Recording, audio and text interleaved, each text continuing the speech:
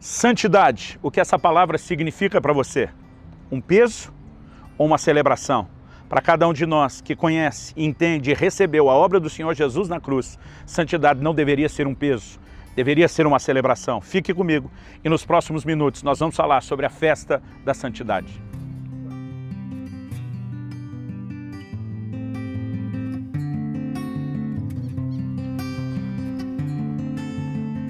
Gente, estou aqui em Campo Grande, a capital do Mato Grosso do Sul, trazendo mais uma palavra ao seu coração. E o texto que vai servir de base para a nossa reflexão é a primeira carta de Paulo aos Coríntios, capítulo 5, versículos 7 e 8. Me permita ler os versículos que diz: lançai fora o fermento velho, para que sejais nova massa, como sois de fato, sem fermento. Pois também Cristo, nosso Cordeiro Pascal, foi imolado. Por isso celebremos a festa, não com o velho fermento, nem com o fermento da maldade e da malícia, e sim com os asmos da sinceridade e da verdade. O apóstolo Paulo está aqui falando simbolicamente a respeito da Páscoa. Evidente que essa é a abordagem, porque ele se refere a Jesus como nosso Cordeiro Pascal, o Cordeiro da Páscoa. Ele usa a expressão de lançar fora o velho fermento e ele fala sobre os asmos. Os pães asmos, na verdade, eram comidos durante 7 dias. Logo no dia seguinte à celebração da Páscoa, uma nova festa se iniciava, que era chamada a festa dos pães asmos, ou os pães sem fermento. E ele fala a respeito de uma festa a ser celebrada. Ele não está falando de repetirmos um modelo de festa que os judeus do Velho Testamento celebravam.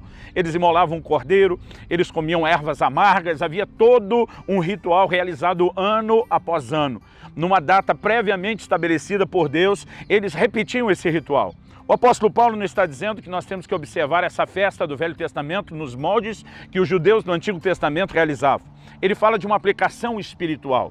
E ele diz que essa festa deve ser celebrada com a remoção do fermento e com um posicionamento e uma aplicação muito clara no aspecto da vida espiritual.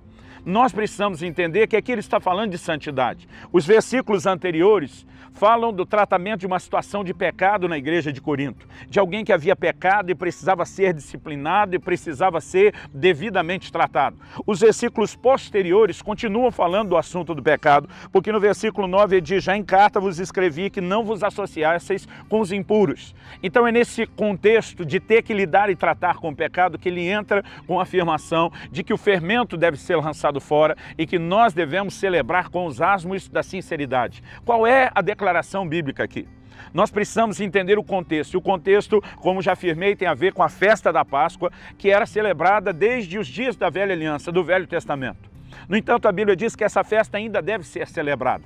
Interessante que lá em Êxodo, no capítulo 12, no versículo 15, quando o Senhor fala a respeito dos pães asmos ou sem fermento, ele diz que assim como a Páscoa, essa deveria ser um estatuto perpétuo, uma celebração contínua. Tudo aquilo que no Velho Testamento era chamado de estatuto perpétuo, mesmo que não continue de forma literal no Novo Testamento, pelo menos continua tendo o seu cumprimento de forma simbólica. Por exemplo, Jesus diz em Mateus 5,18, eu não vim revogar a lei, eu vim para cumprir a lei. Basicamente, Jesus estava dizendo, eu não vim apenas remover aquilo que se fazia, eu vim cumprir as figuras e tudo aquilo que profética e simbolicamente elas anunciavam. Por exemplo, no Velho Testamento havia uma oferta de incenso. O Novo Testamento diz que a oferta de incenso são as orações dos santos. Então aquele estatuto perpétuo continua sendo praticado por nós hoje no cumprimento do seu símbolo, da sua figura.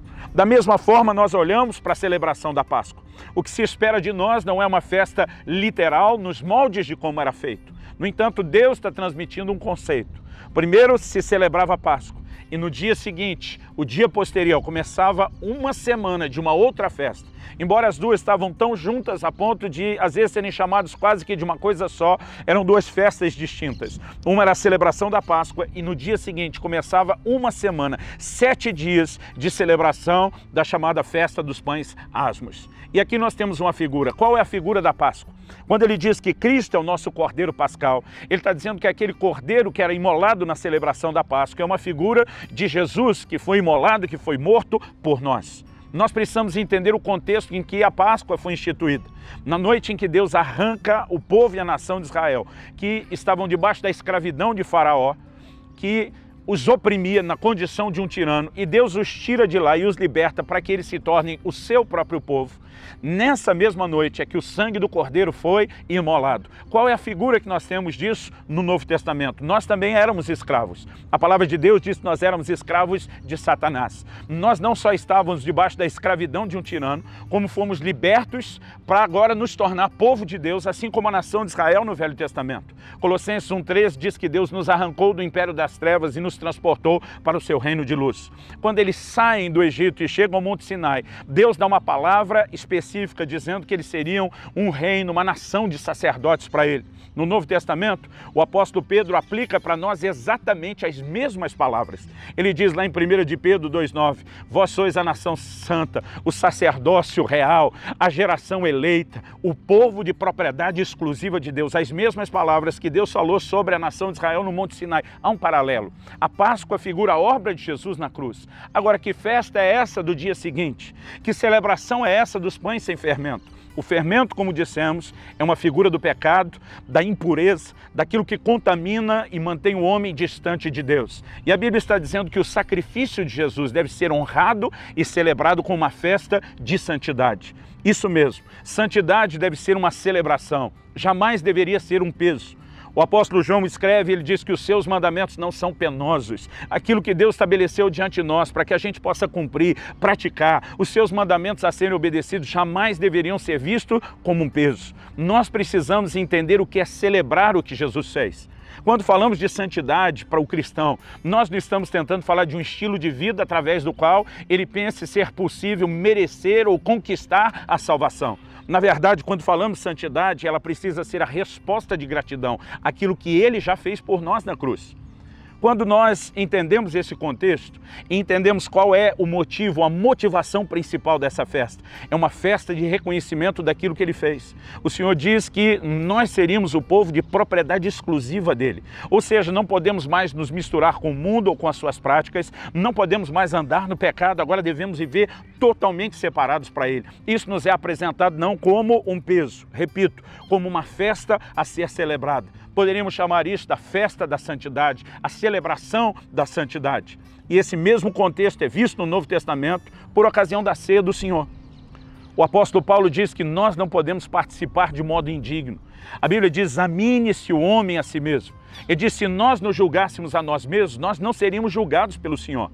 Então, examinar, julgar, estar numa condição digna ou indigna, está falando da condição espiritual. Porque alguém não pode participar da mesa do Senhor, da ceia do Senhor, comer e partir o pão, tomar do fruto da vide de modo indigno em pecado. Porque não faz o menor sentido celebrar a redenção dos nossos pecados, praticando o mesmo pecado que custou a ele tão caro para nos remover e para nos tirar daquela condição. Eu digo que celebrar sem pecado seria o equivalente a cuspir no rosto do Senhor, dizendo tudo o que você fez, não importa o quão caro isso te custou, eu desprezo, eu ignoro, isso para mim não tem a menor importância. A razão pela qual nós precisamos celebrar isso distante do pecado é porque não há outra forma de celebrar a redenção. A redenção é justamente o ato através do qual Deus não só nos perdoou, Ele nos redimiu, Ele nos comprou para que nós pertencêssemos somente a Ele. E essa gratidão daquilo que Ele fez por nós, o entendimento do que Ele fez por nós, deve gerar em nós essa resposta de santidade. Eu não ando em santidade para tentar alcançar a salvação.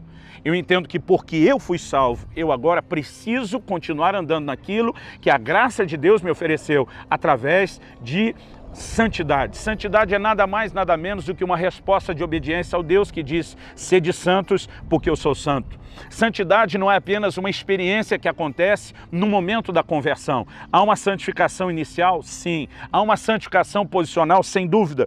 O apóstolo diz, como sois de fato sem fermento. Quando eu e você nascemos de novo, o pecado foi arrancado da nossa vida. Nós estamos zerados. A Bíblia diz, se alguém está em Cristo, é uma nova criatura, as coisas velhas já passaram, tudo se fez novo. Não há mais condenação para aqueles que estão em Cristo. Agora, para as mesmas pessoas para quem ele diz, vocês são sem fermento, ele também faz uma outra declaração, que nós devemos lançar fora o fermento velho. Mas o fermento saiu ou não saiu? Saiu, mas pode voltar. E nós precisamos ter uma atitude, uma conduta de jamais voltar ao lugar de onde o Senhor nos tirou. Por quê? Porque a consequência disso seria juízo. No Velho Testamento nós lemos que quando alguém quebrava a festa dos pães asmos e permitia de alguma forma que o fermento estivesse presente, ele não precisava nem estar no pão. Deus diz, ele não pode estar na casa de vocês, ele tem que ser mantido longe de vocês. Quando alguém quebrava esse mandamento, ele seria eliminado do povo. Nesse capítulo, onde ele está falando a respeito do fermento, Paulo está discutindo alguém que deveria ser expulso do meio da igreja por ter pecado e não se arrependido. Quais são as consequências? Nós falamos do contexto, falamos da motivação e eu quero terminar falando da consequência.